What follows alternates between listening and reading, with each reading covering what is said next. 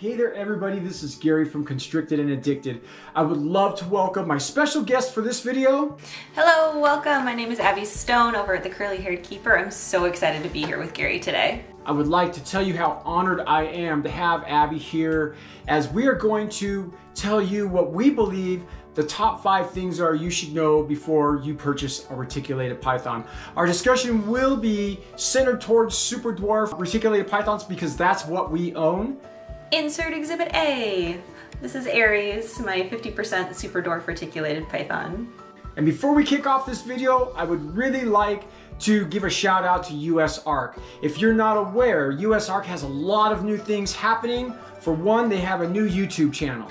If you are not already, please go subscribe to that US Arc official YouTube channel. It's really important, shows how big we are as a community and how much we are willing to work together to grow and learn and work with others who don't really understand what we do. US Arc is here, they got our backs. Go follow, show them some support. If you are not a member of US Arc, I strongly suggest that you get involved, whether it's by giving a donation, getting a $40 bronze membership, which gives you the newsletters that allow you to know what's going on within US Arc, the laws that they're up against, and giving us the information that we need so that we can help out. Plus it gives US Arc a voice. In addition, if you get that $40 bronze membership, you also get a really cool t-shirt. So even if you don't want the membership, just go buy a t-shirt, add a little extra for a donation, and it just really shows cohesiveness in the reptile community. Let's get right into the top 5 things that you should know before you purchase that retic.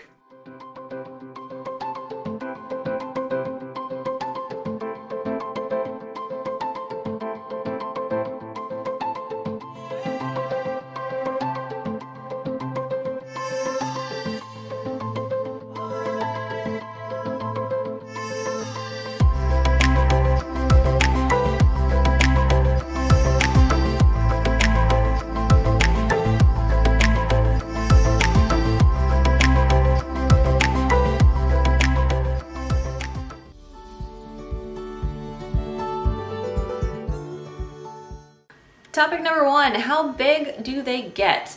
This is really dependent on genetics. Aries here is a 50% super dwarf reticulated python. He is mixed locality.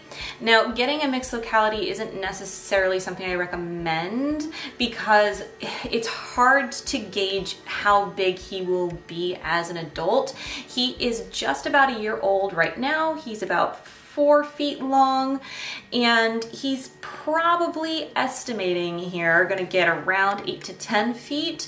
I am 100% comfortable with that size, and it just really depends on genetics. Again, with size, when it comes to super dwarfs, if you really want a better guarantee, a better idea of that final estimation as an adult, go through someone who knows the exact locality, knows the exact percentage of super dwarf in the snake you're looking at purchasing. Obviously, any snake with a super dwarf, a certain amount of super dwarf in their genetics will be smaller than a mainland reticulated python.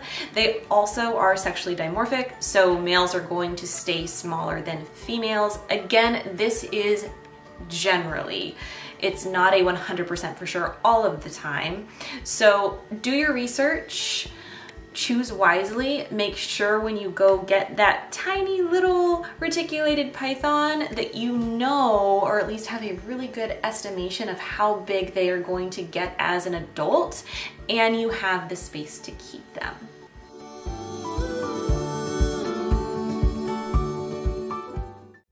Temperament of a reticulated python. You know, I think in reality that it's gonna depend on 2 different things. It's gonna depend on the owner or the breeder that you get your snake from. It's also gonna depend on the animal a great deal. I have Cora out because Cora was one of the animals that I really had to work with to get her to where she is today, and it's through consistency. I believe that if you're consistent with your animal, on most occasions, you will have a puppy dog tame reticulated python at the end of the day. And what it took for me was 15 minutes of consistent handling, trying to make sure that every time that handling session was ended, it was ended positively. A positive experience for myself and a positive experience for the animal.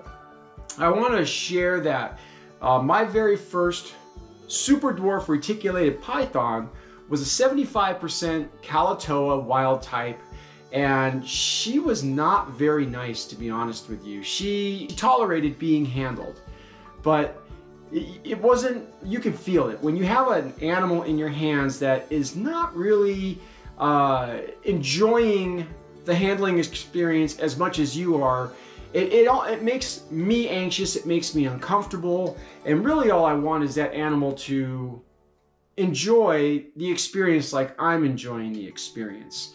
And back then when I had that 75% Kalatoa, I wasn't really educated on positive handling experience. So there's another thing that will come into play, of course, and that is the age of the animal. If you get an animal that's a little older and has not been handled, it's probably going to be a little bit tougher to work with that animal. But if you work with that animal, I do believe that consistency will pay off in the end. But like with Cora, when I got Cora, I was told by the breeder that he really never handled her other than for cleaning, transporting, you know, between enclosures and so forth. So I did not understand what I was getting myself into when I got Cora, but I also knew that she was going to need some work.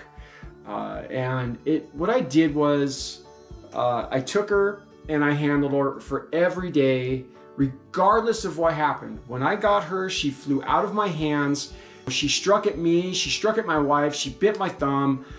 She was a handful when I first got her, but I did not give up on her.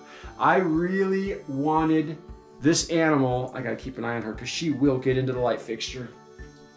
I really wanted this animal to be able to be handled in a way that was positive for both myself and for her. And I had a friend of mine who was telling me, you know what, you're gonna end up selling her. And I didn't want that. So I was consistent in handling. I was consistent in you know, just making sure that we had a positive experience. And I'll tell you what, I was dressed up with a leather jacket and gloves for the first probably 3-4 weeks of handling her. And then finally, you know, I realized that she was crawling around on me and she wasn't, you know, trying to bite me anymore. She wasn't striking anymore. There was a tolerance level that was happening between the both of us. And, you know, eventually, this is what it's come to. Her temperament is absolutely puppy dog tame. And what my experience, again, is through consistent handling. The temperament of reticulated pythons, these are, in my opinion, the reticulated python probably has the best temperament of any snake you can own. The most personable animal you can own, definitely the most inquisitive animal you can own, and in my opinion, I mean, they're smart. They know their owners, but I believe that it takes firm consistency in working with this animal to get it to where it's at. Trust within me with the animal and trust within the animal to me. I've also heard it said that you've really got to be careful with these animals too, because it's not if you get bit, it's when you get bit. And it's important that when I'm handling her, I'm always watching her body movements. It's up to me to understand if she wants to be handled or not. And there are times when I have had an animal out and you can feel it's stiff, you can feel it's just a little bit herky-jerky, you can tell that something is off. And if I continue to handle that animal and something happens, it's on me because I didn't read the animal. So just in my opinion, right, like the reticulated python, and I've got 4 of them in my possession right now, these animals are absolutely the most wonderful puppy dog tame animals that you can own. And if you happen to get one that is not, you know, so friendly when you get it, like I said, consistent working with these animals will pay off. You just got to be patient. And again, I totally believe in the positive reinforcement of the interaction with these animals. If you have one that's bitey or defensive or scared, that's what they really are, is scared, you've got to be the one to show this animal that it doesn't have anything to be afraid of.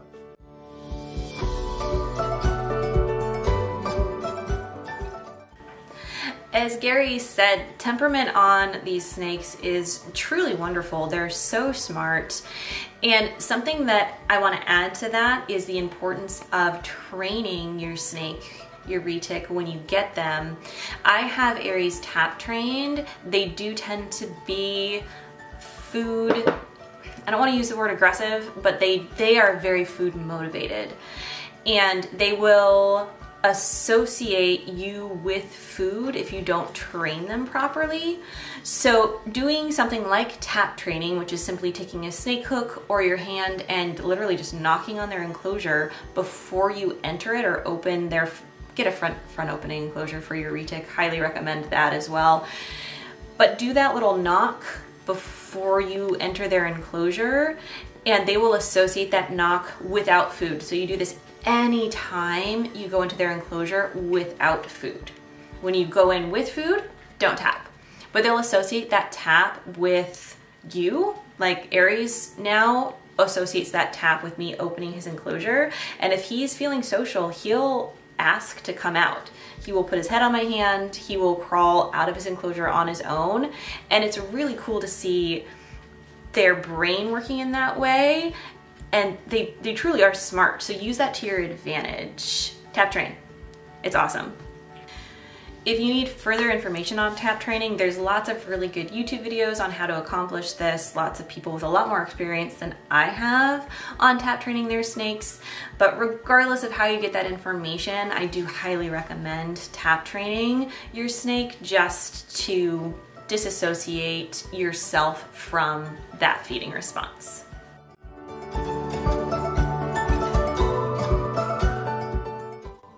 The availability of the super dwarf or dwarf reticulated python.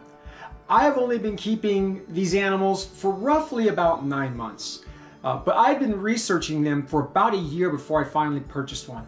A friend of mine had turned me on to the super dwarf reticulated python, and I was completely intrigued how one of these beautiful animals could be obtainable at a size that was completely manageable.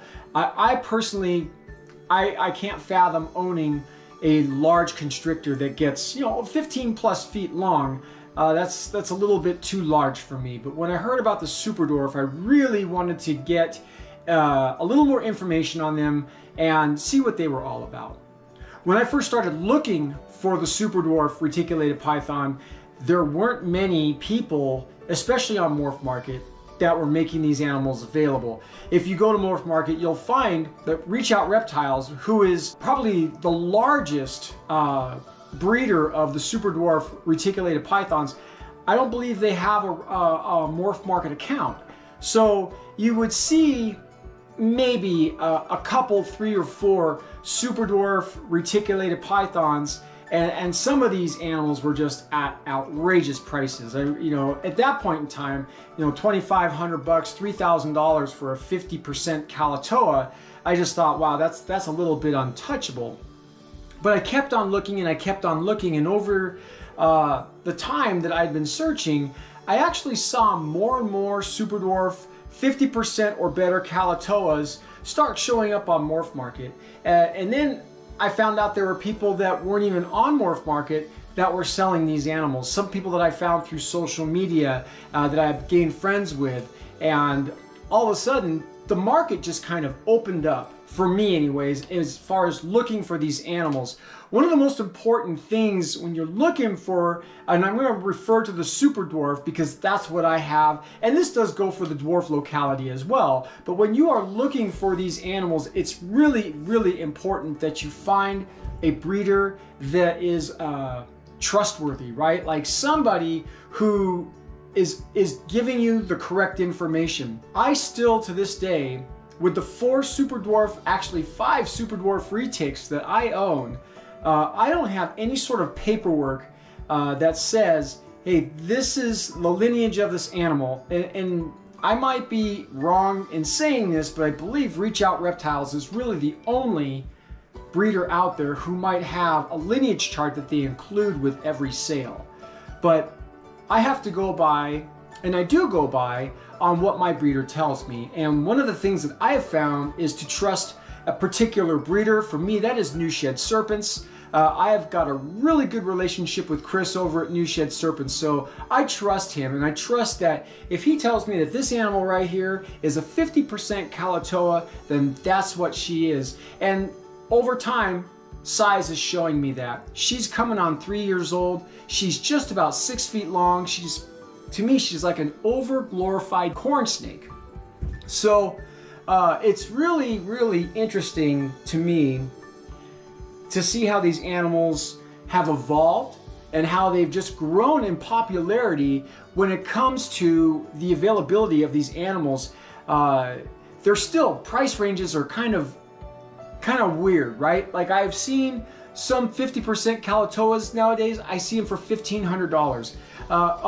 Other times you could see a wild type 50% Kalatoa going for $2,500. So it's kind of interesting to look out there, see what deals are available, and make sure you question the breeder about the lineage, about the percentage, because these things are extremely important when it comes to owning a super dwarf reticulated python. If you are really concerned about the size of these animals and not ending up with a snake that's going to be 15 plus feet long, you really want to know its lineage.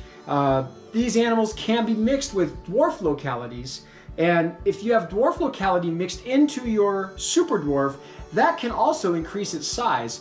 Genes will always play a factor on the size of your animal. So it's very important that whenever you purchase a super dwarf reticulated python, that you contact the breeder, you ask the questions, ask about the lineage of the parents of the animal that they're selling. Remember that 2 animals with the percentage of super dwarf divided by 2 equal the offspring. So if you have 2 50% Kalatoa, male and female, breeding together, its offspring will be 50% because you've got a 50% male and a 50% female. That's 100% divided by 2. So it's important because if you end up going to breed this animal later and you don't have any paperwork to back up the lineage or the percentage of your animal, you could be muddying waters. You could be breeding an animal that may not be the percentage of the super dwarf that somebody is claiming that it is. So it's important. Do your homework. Look on Morph Market. If you're ever in doubt, trust Reach Out Reptiles. These guys are amazing when it comes to super dwarf reticulated pythons. I have 5 reticulated pythons, super dwarf, and 3 of them have come from New Shed Serpents. I trust Chris. Chris has been always fair and more than fair. He's been above board with me and just a great guy to work with. And when I have somebody like that, it makes it easier for me to go back, and when I want to make another purchase, I go back to him and I see what he's got. He offers what he has to me. He tells me exactly what's going on with that animal, and then I make an informed decision if that's an animal that I want to add to my collection. And being that I've now added 3 animals from Chris to my collection, to me, I stand behind Chris and say that guy is a stand-up breeder. He's got great animals. But do your homework, look out there. If you see an animal that has super dwarf but unknown locality, ask questions about it. See if they have any idea of what that locality is, so that if you do go to breed later, at least you can list what the locality is. But today, the availability of a super dwarf reticulated python is so much more than what it was before. So again, do your homework, look around, because there is a super dwarf reticulated python out there for you.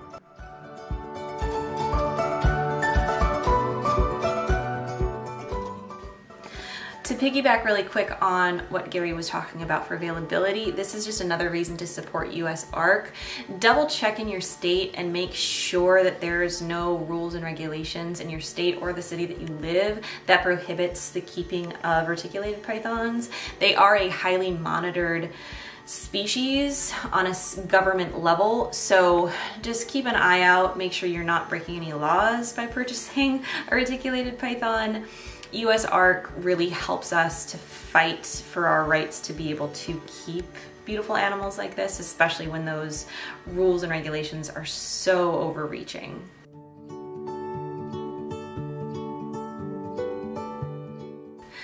Moving on to topic number 5, what is it like to keep and care for these wonderful animals?